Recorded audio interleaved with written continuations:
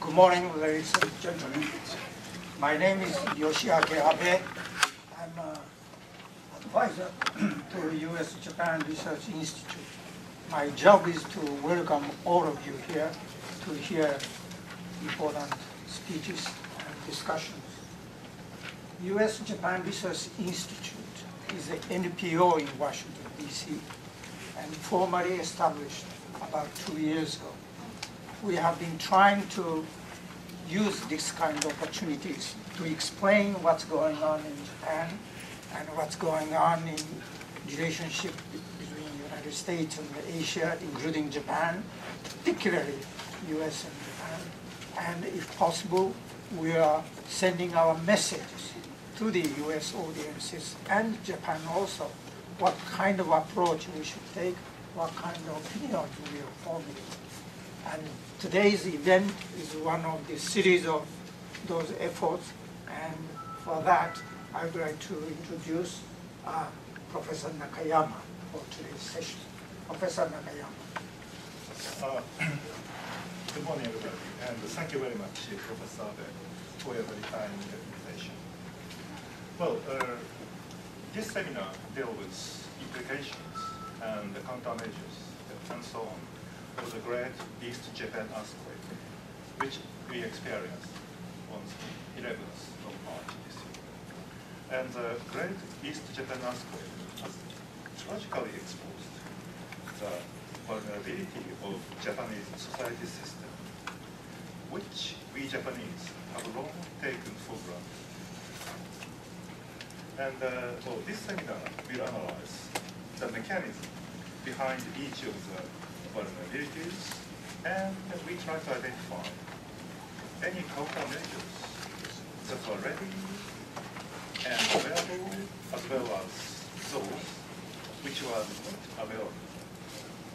And this still ongoing catastrophe will serve for us as a once-in-a-generation kind of opportunity, I would say opportunity, for the global community to yield critical lessons for the future.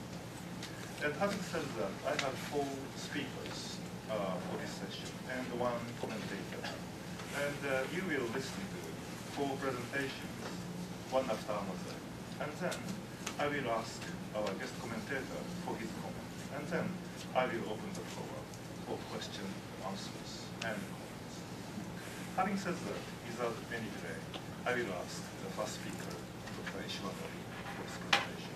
And each speaker is supposed to tell about themselves at the very beginning. What kind of people you are, and what kind of career, etc. you have experienced. Dr. Ishiwatari, you have the floor.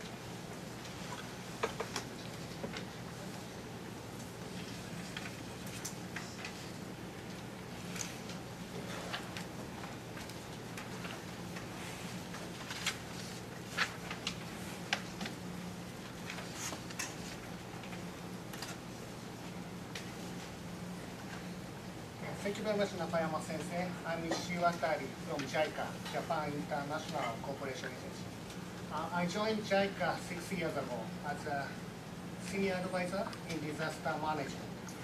Before joining JICA, I worked at the government, Ministry of Infrastructure, and I worked overseas and inside Japan as a disaster management specialist. Today, my presentation will cover how did Japanese technology work? 4 months already passed after the quake and the tsunami on March 11th. You may have imagined that Japan has high technology, like Sony, Toyota, Panasonic. And also, we have advanced technology in disaster management systems, like high dikes, construction dikes, or precise simulation models, and advanced sophisticated early warning systems. So your simple question would be, how these technology function? Already, Japanese agencies started their review process. Based on such a review, I would like to see what happened on March 11th.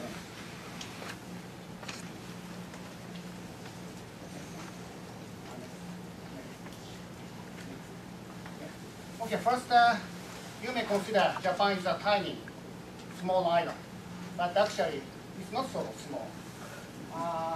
This is the case Tokyo here, Fukushima here, and this is a devastated area. This length should be some 300 miles. Comparing US, well, it's longer than New York and Boston distinct lengths, but shorter than Boston and Washington. You can see the scale of disasters for this Japan. This is the record of tsunami height. In some areas, tsunami reached 40 meters. In some area, this plain area, tsunami height is 20 meters, and this Fukushima area is 10 meters. Even though there are no damage, but tsunami reached Tokyo in this area. Okay, so I'd like to review chronologically what happened and how Japanese disaster management worked. First, I will back to 100 years ago. This area has suffered from tsunami repeatedly, and this Yoshihama town severely damaged over 100 years ago. And people decided to move to higher land. They lived this higher land, and the lower area they utilized for agriculture production. This tsunami came, this lower land, fully flooded. However, since they moved to higher area, these houses are not damaged. And another case, Nakayama sensei mentioned the vulnerability. I'd like to explain some vulnerability. This area is actually 100 years ago, very poor area, one of the poorest area in Japan. And in Japanese we say it's a cold village. So at that time, this is a very rural fishery town. For the last 100 years, population was increased 3 times. And in this Tsunami city, population increased 3 times at peak. And what happened? They developed lower land, and they lived these areas. This is 100 years ago, and this is the current situation. Vulnerability definitely increased for the last 100 years, and they are waiting for another tsunami. And back to 1 year ago, last year, our government released earthquake prediction. For example, in Tokyo, within 30 years, magnitude 7 scale earthquake will happen with probability 70%. So please be careful you come to next time to Tokyo, you may have some chance.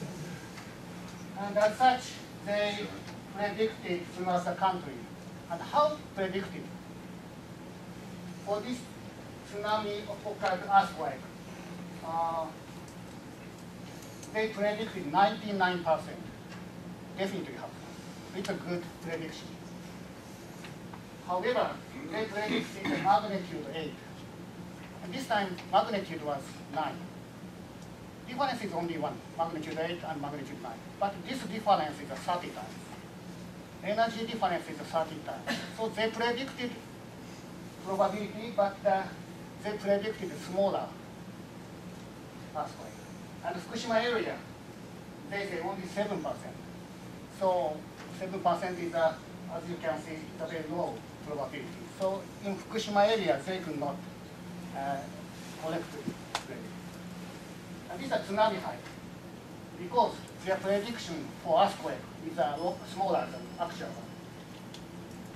It's a loop.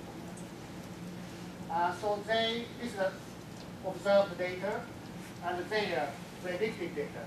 As you can see, tsunami height also predicted lower.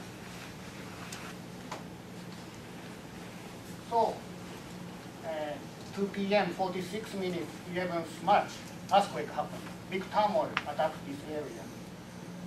This is a Kobe earthquake, 15 years ago. We experienced how highway collapsed, railway damage, Shinkansen stopped. Based on such experience, they conducted such a reinforcement of infrastructure. This time, not so big damage reported by time. And this is the UREDAS system. They detect fast wave and make stop Shinkansen. Actually, Shinkansen bullet train running with 270 kilometers per hour in this area, but safely stopped because of this UREDAS system. So, against earthquake, Japanese mechanism, Japanese disaster management worked well. And at that time, seabed lifted up and seawater body moved to Japan. So how was the countermeasures for that? First, in this area, 300 kilometers dikes were constructed to protect these areas, like this one. As you can see, seaside were damaged. However, this town side were well protected. If tsunami is lower, dike perfectly function and safely protect these areas. And this is the highway. Highway function, mounted highway function as a secondary dike. This is a secondary, this is the highway. And seaside, fully flooded. However, this highway protected this town area. So this mounts highway function there. This is dike height and tsunami height. As you can see, dike height is some 50 meters highest. But as I explained, tsunami height is much higher most of cases. Therefore, tsunami dikes protected some areas and protected, well, or weakened tsunami strength and provide some leading time for evacuation.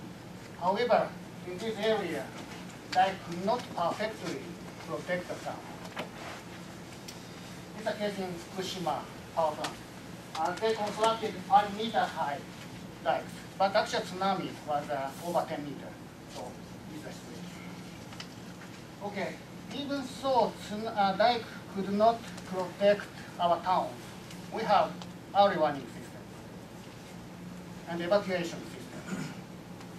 How this system function? This is the tsunami warning system. Met agency has 600 monitoring stations for earthquake and 80 observation stations for tsunami.